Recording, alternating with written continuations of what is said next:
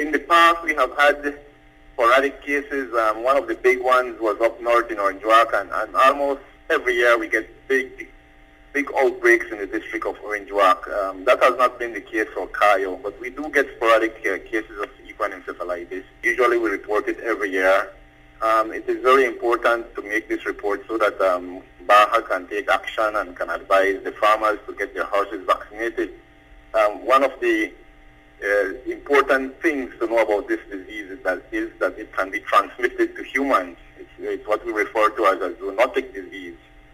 There are other encephalitis diseases in horses that are more fatal to humans, but that is not the case for Venezuelans. Venezuelans, there is some difficulty for transmission from the horse to human. It does not get so easily transmitted as other encephalitis, for example, the Eastern equine encephalitis. So what are some of the other symptoms to look out for, and is this both for humans and animals? To tell you the truth, I don't have much data on encephalitis in humans. We need to coordinate with the Ministry of Health. I'm sure the numbers, if there is any, it would be very, very low, but in horses it's a common disease. Nevertheless, we must not take down our guards and take all the necessary actions.